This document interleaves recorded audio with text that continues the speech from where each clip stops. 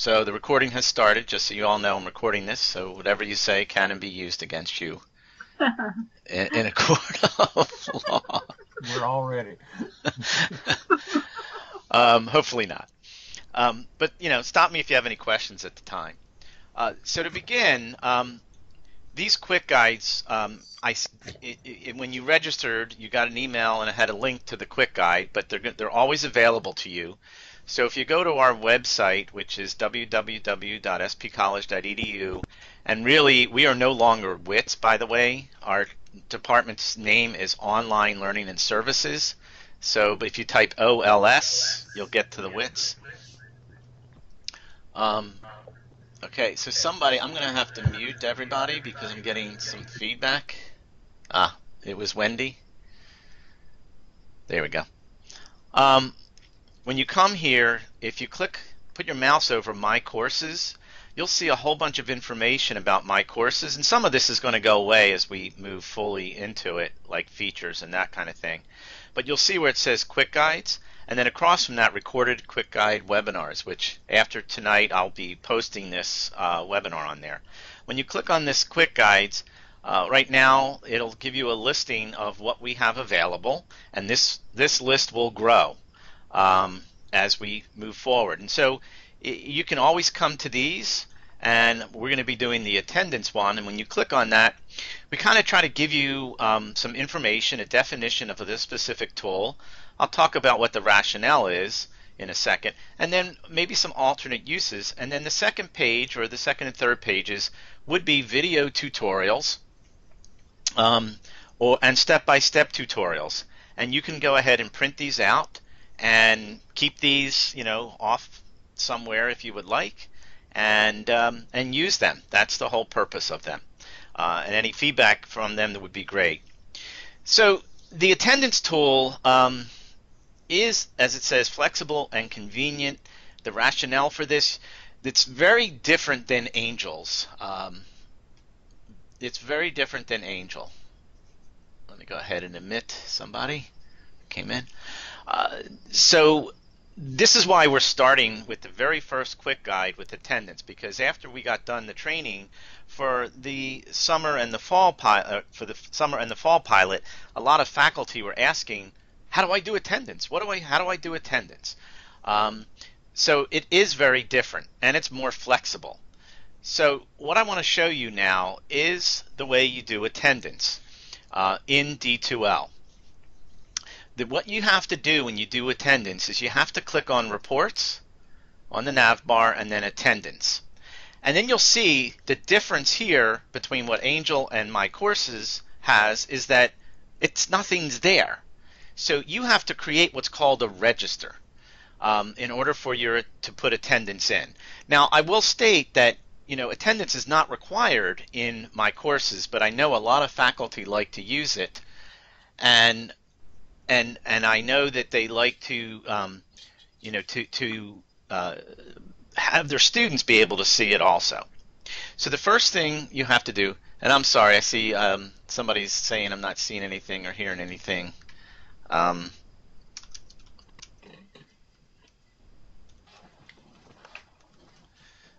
So what you have to do is you click on New Register, and you have to give the register a name. Now, traditionally, what you're going to probably do here is your weekly attendance. The cause for concern is if you want to put a percentage in there for when you think students were going to have a problem, and it gives you a little alert next to that. So you could put that in there if you want, or you could leave it alone if you so desire. You don't have to do anything with that. So by default, it's going to give you 3 sessions here. So the next thing, you have to name each session. The sessions in this particular case, this is a component of the attendance register, and you can define one or more events that apply to this register. Now here's the next thing that's really that you need to think about. You don't want to put like the actual dates. You don't want to put the actual dates that for the attendance, because if you do that, what's going to happen when you copy your course next semester, It'll have the same dates. You're going to have the same dates, and you're going to have to change all of those dates. Sorry, somebody else is asking a question.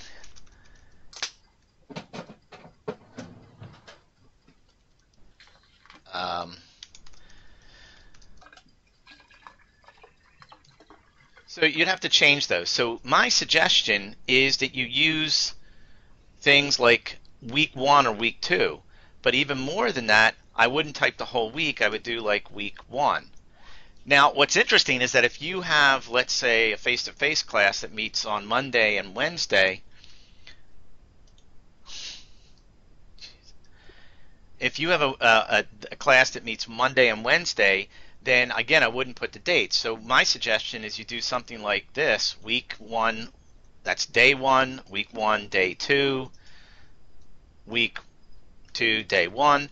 And then what you can do right here is you can add more sessions. So I can add, let's just say, 3 more sessions, and then I click Add Sessions. It'll ask you to save it. I'm going to go ahead and save it. And I'm going to type week 2, 2. And so you get the idea of how this works. This is what, just a traditional one would be. I'm going to go ahead and save it. And you'll see this is a lot of interesting things in my courses. I'm going to go ahead and close it now. It's saved successfully. And there's my weekly attendance. And so that's how you set up a register. Now, once you have the register set up, the next step is how do you add attendance to it? So what I'm going to do is I'm going to click on the weekly attendance, and you'll see you'll get your list of your students here. And the way that I think is the best way to do it is if you click on this little icon next to each week, and you click on that, it'll bring up all of the students. And instead of me setting the status for each individual student, which you can do present, absent, or excused, holiday, or tardy, is set the status for all users. So if you click this, I can set the status for all users as present. Click Save. It'll say this action will overwrite. You go ahead and click Save on that. It puts the P in for everyone, and then you can go ahead and make the changes for the individual students. So instead of you having to click through every single student, I only have a handful here. That's a way for you to do it for the individual students, and then you go ahead and click Save, and it's been saved successfully. Then if I click on Close on that, you get to see, you come back to see what it looks like. It'll show you how many are present, how many are absent. It'll give you the attendance, and then you can go ahead and do the next week. And that's how you do attendance. Some other things you can do in here is if I click on the Show Search options, there's a lot of filtering that you can do. You can choose a specific session or choose a total, and you can look for a specific student if you want, if they say that I was absent or was present in there. You can also export all the data, and if you wanted then to bring it into Excel. So that is, honestly, again, this is the whole purpose of the quick guides. That is how you create a register for a traditional way, and how you then enter the attendance. I would like to talk about some of the alternative uses, looking at the quick guide. Some of the other things because this is flexible and it's not just about weekly attendance and dates, some other things you may consider, like keeping track of a group project attendance. So for example, I could have a set of dates for a specific group project, and when that project comes in for each group, I can put a present, for example, to know that that project was put in on that specific date and maybe absent for what wasn't. That's a different thing that you could do with it. Create a register for that. You could track mandatory chat sessions. So if you had a chat session, for example, that was mandatory, again, keep track of that so you know which students are absent and which students aren't. And then you could track for mandatory weekly seminars if you were going to do a seminar again. So, you could think of some other things, but traditionally this is what you'd use the attendance for. Again, you have to create a register and then add the sessions to that register, and then you can go ahead and enter the attendance for it. So again, that is it. The next part of this is really any questions that you have. Yeah, Um, I've got a question. sure. Um, this is Jabe. I annotate in my syllabus. I inform students. I keep track of attendance and tardies, and I annotate the tardies. The first tardy, the second tardy, their third tardy. I turn into an absence, hmm which results in a penalty. Is there a way to annotate the tardies that you would enter there and make them one, two, and three somehow note it so you could see that, and the student could see it as well? No, there is no way to annotate that. But if Okay. you look over here in the totals, Jabe, you'll see right there that it does total up. So, I mean, I think in Angel it only totaled up the presence and or the absences. It only totals the absences, So right? here it totals everything. So there's the tardies that it totals. Okay. Um, All right. and All what right. was interesting here, it gave a 50% attendance on that tardy, which is interesting. Um, so I don't know if we went ahead and let's give who was that anyway? Let's give another tardy to train 30 there. Let's see what happens and save. I'll close that.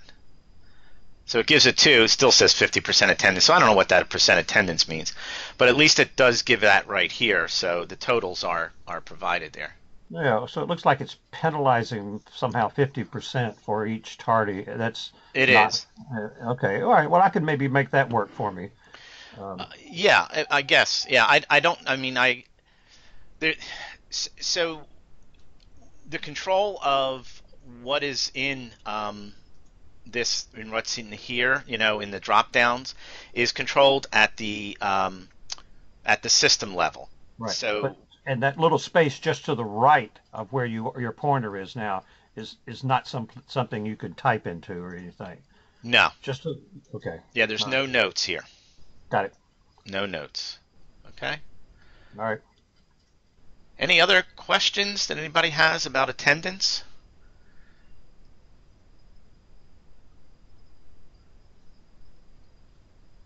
Okay.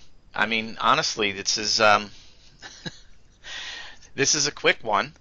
Um, I mean, that's how you do attendance in D2L. Helen, what are the applications if you totally teach online? What would an application for, how would I use that then? Well, I mean, so I teach online, and so my attendance is based not if a student's there, but based on projects. Right, me too. So for me, I teach CGS 1100, and so ours are project based, and so during the week the students have to get a number of things done, and if they miss any one of those, I don't like doing an or because that's a lot of work. So they have basically, for me, I teach a 6 week class or 8 week class, so they have 6 items due. They miss any one of those in the week, I mark them as absent. Okay. That's and so that's in my absence policy. Um, I mean, that's how I do it. I mean, uh, again, obviously you could do it if they log on or log off, but in online, I like them to actually have to do something. Yeah. Okay. Because ours are assignment and post, if they do their posts and turn in their assignments, otherwise they're not there, I guess. So, Yeah, we agree. I understand. yeah. Okay.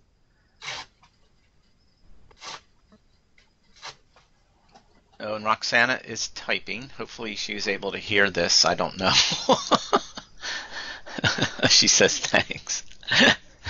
Um, hopefully the next one will go a little smoother. I don't know. And she heard everything. Good. Well, again, I'm going to go ahead and I'm going to stop the recording for now. And